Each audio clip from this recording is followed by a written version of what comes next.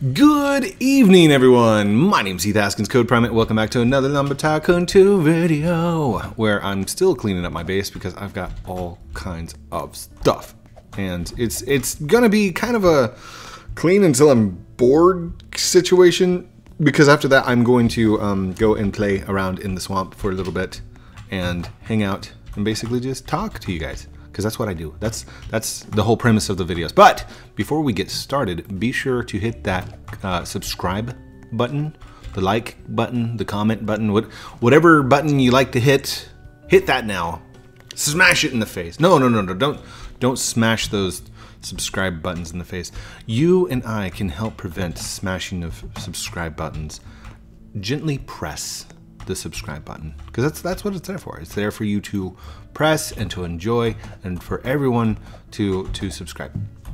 Because if you didn't know this, like 90% of you, no, it's not 90, it's like 86% or something like that. 86% of all viewers on YouTube don't subscribe to the person that they're watching.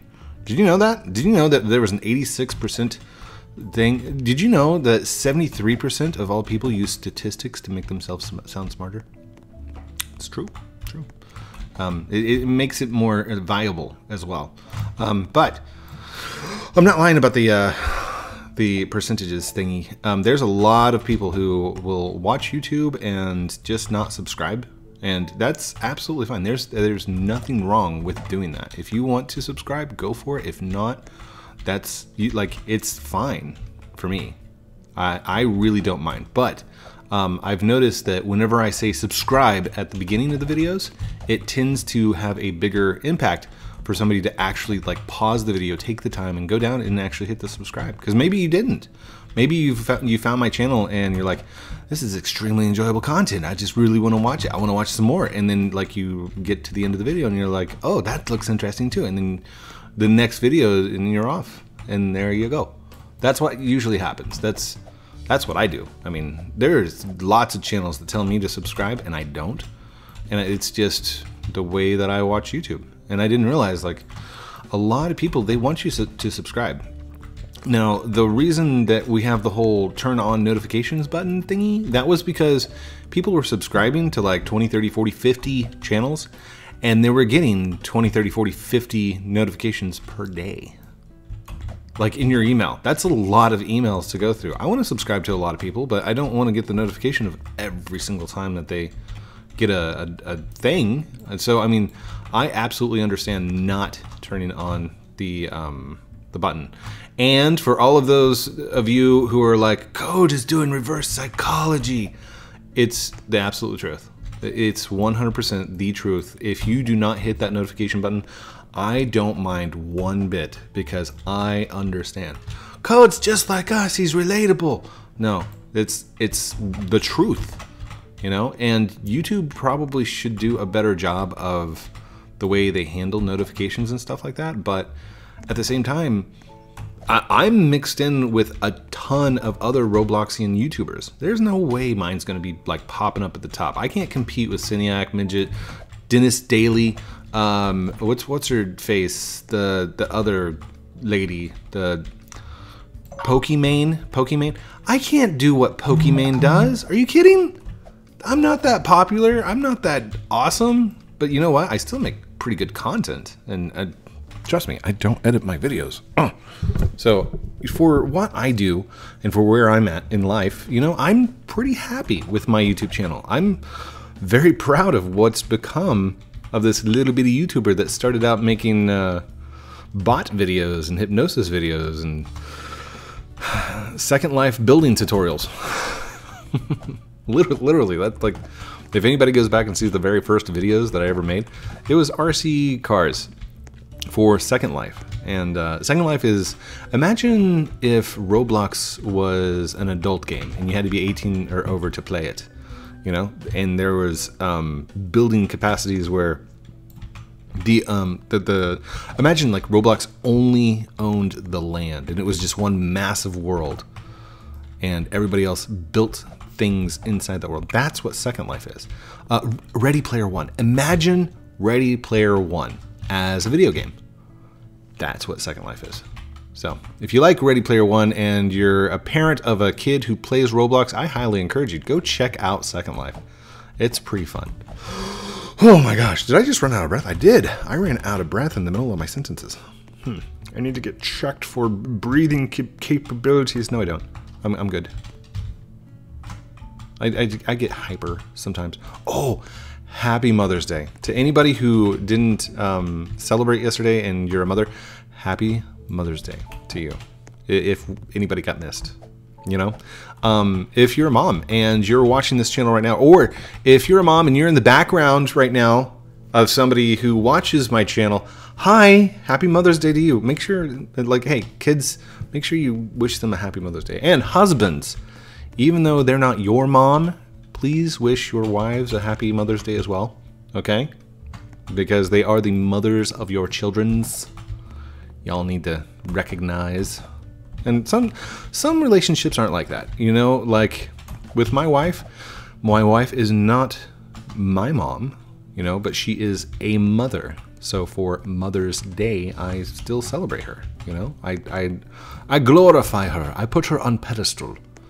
Today I told her this year, like I said, hey, is there anything you want for Mother's Day? Is there anything that we're needing? We're like, no, we're in the middle of a move. I mean, I don't want to get a gift just to pack it up and take it with us. I'm like, okay, well, is there anything we could do for you?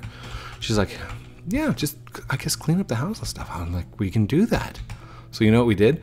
We, like Hope, Oliver, and I, we all cleaned the dishes, we cleaned the kitchen, we vacuumed, we mopped, we picked up their rooms, did all kinds of goodness. And then we took her out to a baseball game, and we got to see a baseball. It was not the Springfield Cardinals like everybody was thinking. It's the MSU game that we went to, Missouri State University, which used to be SMS, Southwest Missouri State University.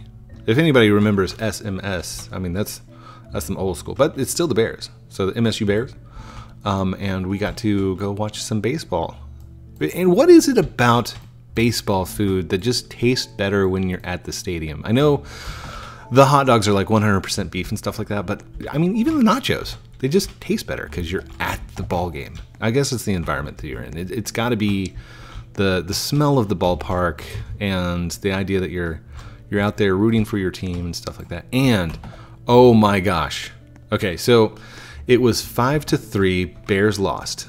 But on the the bottom of the ninth, that means the last of the ninth, MSU was up to bat. We had bases loaded, 3 balls, 2 strikes, 2 outs. And number, what was it, 21 stepped up to the plate. And I mean, I'm just sitting here on the edge of my seat. If he had hit a home run or if they'd gotten everybody home, that would have been Bears win right there. Bam. But it didn't happen. He popped it up and it was going, and caught out. It was intense. Like, and I'm not a sports fan. Like, I don't watch sports. You guys should know this. I'm not one for sports, but that was a good game, you know? I didn't think it was going to be that good, you know? It was a college game. It's not minor leagues, it's not major leagues. College baseball is intense, man, I'm telling you. Plus, huge shout out to the head coach that's over there. He has been teaching, or he's been coaching MSU since my uncle was young. Like, my uncle said, yeah, I remember when he first started teaching first started coaching the team. I'm like, really? That's like a long time ago. So, you people call me old. And you can think of my Uncle Wallace. He's kind of like Dan from Roseanne. If you've ever watched the movie, the sitcom Roseanne, that's what he reminds me of. You know, just a good guy. That's all. That's it. He's just good. You know, would ask you if you need to move. If you said, "Hey, I need to go bury body," he'd be like, "Okay, whose car were we taking?" It's like, that's how nice he is. And now it's the bad example. You know, he'd probably be like, "Well, did you report to the police first?" But just saying, when it comes to giving you the shirt off his back, he would. He would do anything for you. And that's a good way to be. So, Uncle Wallace, if you're watching, or if anybody, if anybody from my family is watching, Uncle Wall, thank you. And Aunt Ramona as well. Same personality. Just anything you need, she's there. If you said, hey, I really can't cook tonight, or hey, can you take the kids, or hey, I need a break for a second, instantly they'd be like, no problem, I'm coming over right now. Where do we need to go? I'd be like, all right, well, just take the kids, and here's $20, give them some pizza. And we, nah, don't worry about it. We'll get them pizza. That's the kind of people they are, and that's the kind of people I want to grow up to be. I hope that's the kind of people I've grown up to be. I'm 40 years, I'm turning 40 this year. And I'm like, oh, when I grow up, I'm going to do this. See, kids, you're never too old. You need to still grow up. I don't want to grow up. I'm a Toys R Us kid. There's some of you inside the chat who don't know what Toys R Us is, do you? Oh my gosh. Oh gosh, when did Toys R Us close? Toys R Us closed in 2018, so 18 to 19, 20, 21.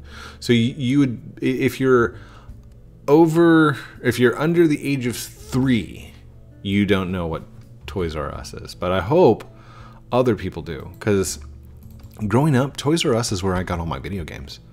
That's like the place to go get your Nintendo, your Game Boy stuff. And Game Boy is, I'm not talking about 3DS. Oh, you got DS? No, I'm talking about like old school, black and white, ran on 4 AA batteries, which would only last you about 3 hours. That kind of Game Boy old school stuff. Man, I used to play the poop out of one of those. I loved original Nintendo. You know what? I wasn't rich. I did not have money growing up. My mom was a teacher, and my dad upholstered cars. He was a car upholsterer, you know.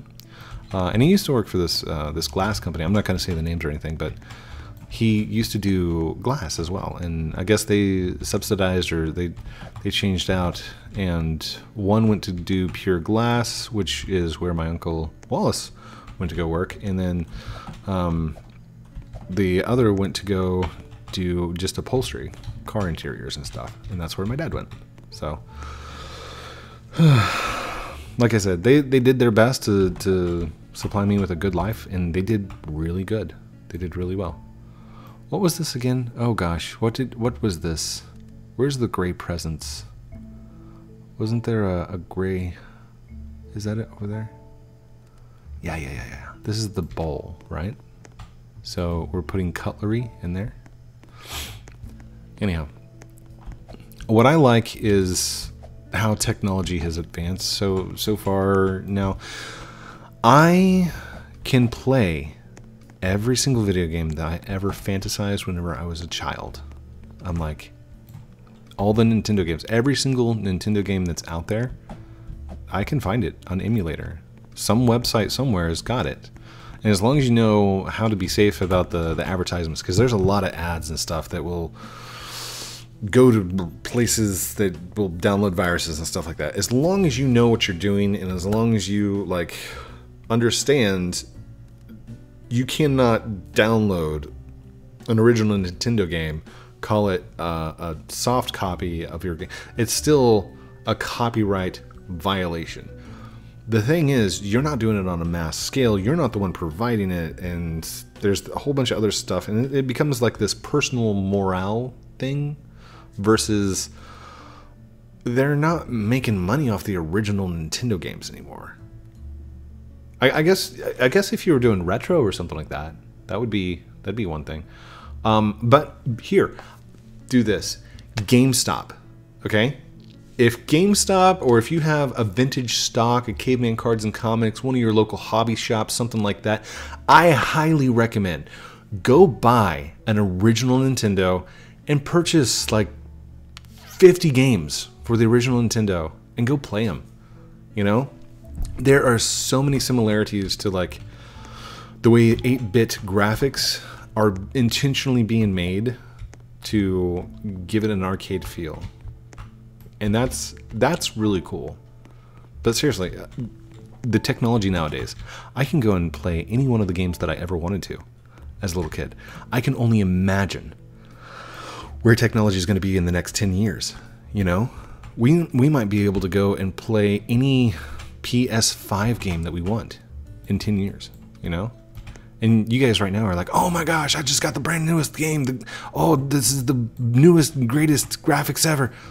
Guess what? In 10 years, you're going to be looking back going, oh my gosh, I played on that graphics. We have gotten to the point where the graphics of video games are so intense, that are so real. Like, we got to slap warning labels on this stuff. Intense graphic violence. You bet. And I'm excited for it. Like, I know that I run a family-friendly channel, but I don't want you to think that I don't play Skyrim and Grand Theft Auto and adult games that have blood and violence in it. I mean, me and my son, we play Mortal Kombat 11. Oh my gosh, that... Parents, if your children are asking to play Mortal Kombat 11, you better be sure you know what you're getting into. I want you to review it first before you even see it, because wow. But my son's like, oh man, you got me. Yeah. Anyhow, we've gotten pretty good.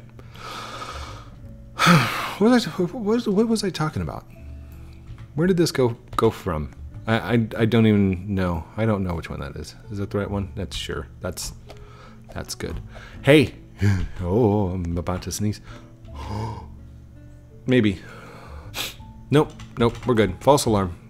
Give it a second. We'll sneeze on the next one. On the next nose tickle. Hold on. Do I need to go and stack these into their own casing or something like that? Or can you sit over here and just be good? Be good little slays for me? Will that be fine? That should be fine, right? Oh, by the way, huge shout out to Ender. I know that you'd gone and played with Jack on the whole candy cane axe thing. And for those of you who have watched up until this point, yes, I did show myself dropping a candy cane axe in. And for those of you who paused the video and then came back to this one thinking that you're going to go find something, it is a sound that I just I created over here. So I hope you're not too mad at me. Jack wasn't wrong when he said that I was a great big troll, you know, and that's the thing. He said he knows that I know the secret, and he's not wrong. But I want you guys to understand, I didn't tell him the secret. He still doesn't know the secret. But I did provide him proof that I know the secret. Which is more than enough. Like, he won't bug me about it anymore. But I know that because I've said this, you guys are going to bug me about it and be like, what's the secret of the candy cane axe? What's the secret of the candy cane axe? And you're probably going to be bugging Defaultio, like, what's the secret of the candy cane axe? You know what? Here is what I'm going to tell you. I told Defaultio, I said, if you tell me the secret of the candy cane axe, I will never show it, and I will never tell anyone. And if I do, you can remove my friendship. That's what it is. So I will let you know. He told me the secret, and I will never tell anyone.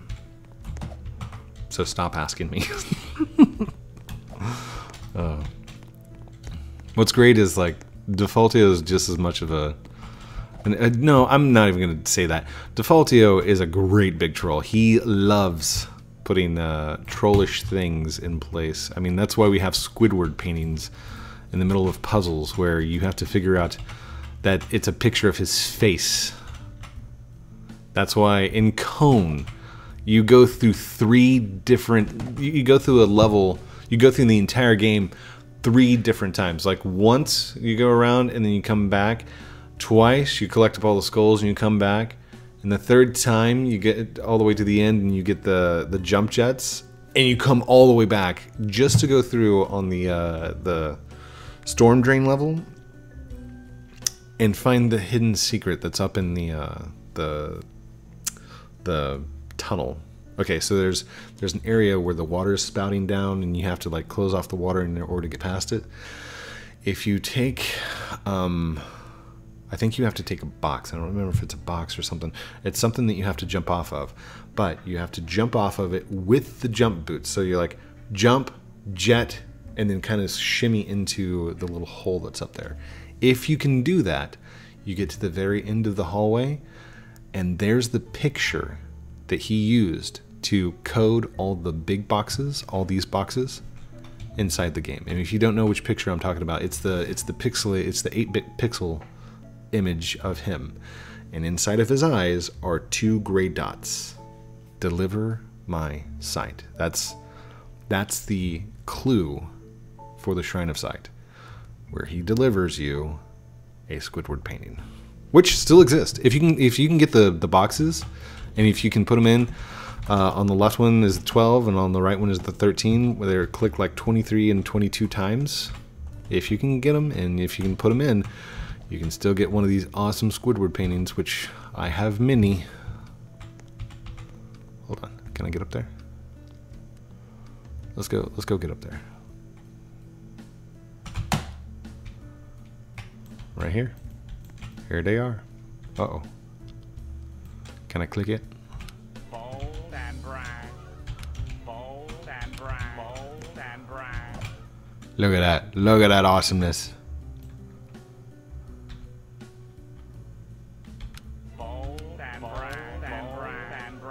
I should hook those up and do something with them.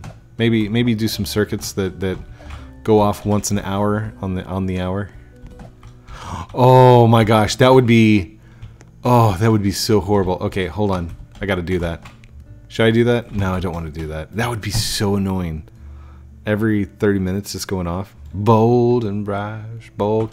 Okay, I'm bored. I kind of want to get out of here and go play some Subnautica.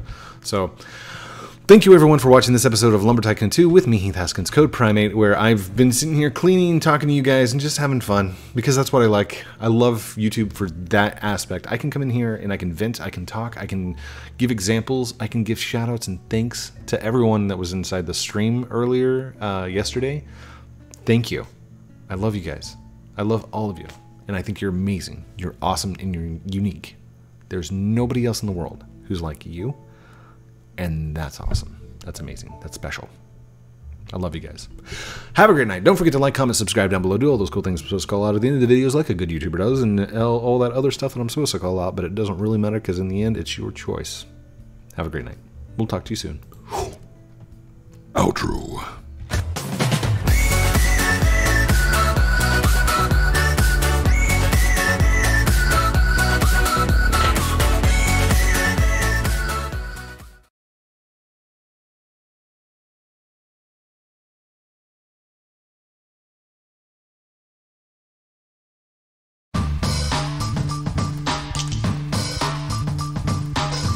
Want some new merch? Check out teespring.com.